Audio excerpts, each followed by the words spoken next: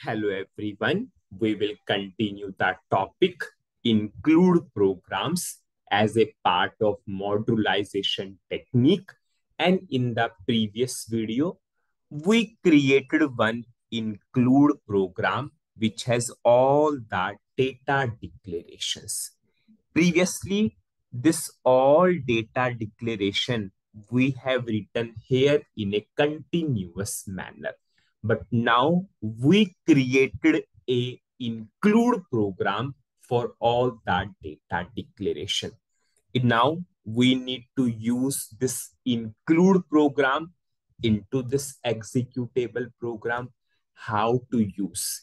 In the previous video, we covered one syntax. Whenever you want to use include program into other type of program, simple syntax, include and name of the include program. So how I will use? I will write the word include, which is a keyword. And what is the name of the include program, which has all the data declaration? This is the name of the include program. So this include program is a part of this executable program. This include program has all the data declaration. It means this all data declaration are the part of this executable program. Just see how effective and how easy is to maintain the code. Previously, we have all data declaration in a continuous manner. Now we have a small piece of code. We have a separate piece of code in which we have all the data declaration. And in the project, always make a practice that whenever you will go for the all that data declaration, please make use of a modularization technique include program, because project always asks you to go for this particular practice. Now we created the include program through SC38 transaction code. Now maximum time what people will do, rather than going for SC38, from here itself they can create a include program. Ultimately it will navigate to SC38 only, but yes, maximum time people are comfortable in creating a include program from here itself. So now we will learn also, you can create through SC38 independently. You can create from here also. It is your wish how you want to create. Suppose for all this input, for this input select option, I will create a separate include program. And I will show you another way now how to create. It's your wish how you want to create. So I will simply use the word include. I will give some name to the include program. We all know the name should start with Z or Y. Same thing you can do to independently SC38 also. Now I'm showing you other way that you can create by this way also. Suppose I'm saying Z in for order. Suppose we have an input for order. So I'm creating a include program with this particular name. Previously, you created through SC38. I will double click. It is asking, do you want to create which type of program? Include program. I will go for yes. I'll go for yes. And have you seen this is same to same pop-up which we are getting through SC38 transaction code. There you are choosing the type in include program. Here include program is automatically coming. I'll go for save. I'll save it as a local object. Now what I will do, this is my select option, or we can say input for the program. We will cut and we will paste into this include program.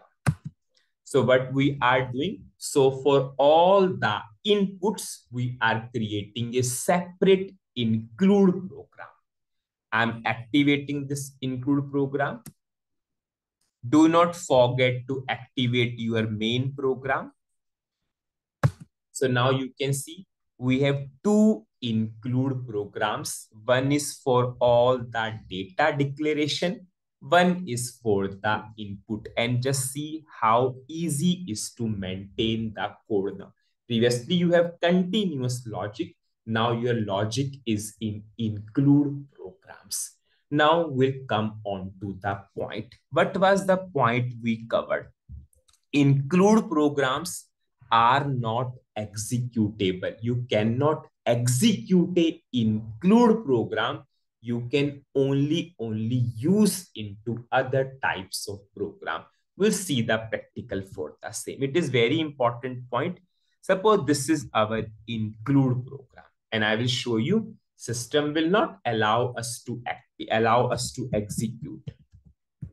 I'll go to SC38. I'll put the name of the include program. Now I'm trying to execute. Have you seen I'm getting an error because your program type is I. I means include program. You cannot execute a include program. Now similar way, if I will try to use this include program, again same to same error will come. If I will try to execute, the type of the program is I, you cannot execute a include program. But we use this include programs into executable program. We can use in other types of program also. We can execute this executable program, but independently, we cannot execute this include programs.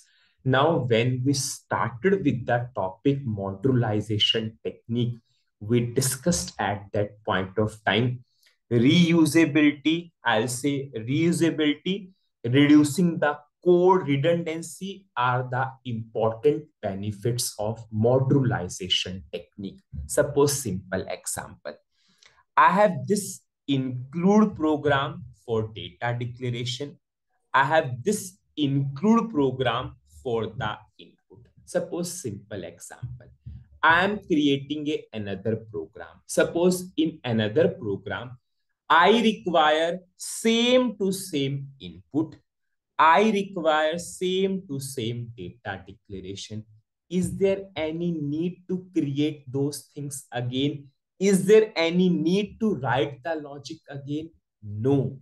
You can reuse same to same include program into other programs also. Suppose if I will go to another program creation through SC38, suppose I'm saying ZPRG2 underscore order. Suppose I will go for create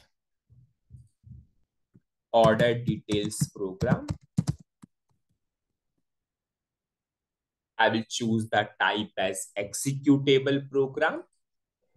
I will save it as a local object. Suppose in this executable program, I require same to same input of order number, same to same data declaration. So there's no need to write all these things again. Simply use these include programs here also. So all data declarations are accessible here also. All data, all this input is accessible in this program also. Now, whenever I will run the program, you can see input of order number is here also. So just think the importance. One time you created the include program and you are able to reuse in several number of programs. So reusability, reducing the code redundancy is one of the most important benefit. So what is the summary of the video? But we studied in this particular video. If I want to reuse a include program, how I can reuse? Include name of the include program. Now you can create include program through SC38. From here also you can create directly include. You can give the name of the include program. Once you double click, system will ask you to create, and you can create a include program through here also. Now include programs are reusable programs. You will create only once and you can use in several number of programs, and it helps us in reducing the code redundancy. So that's it in this video. In the next video, we will start with next modularization technique, that is function module. Thank you.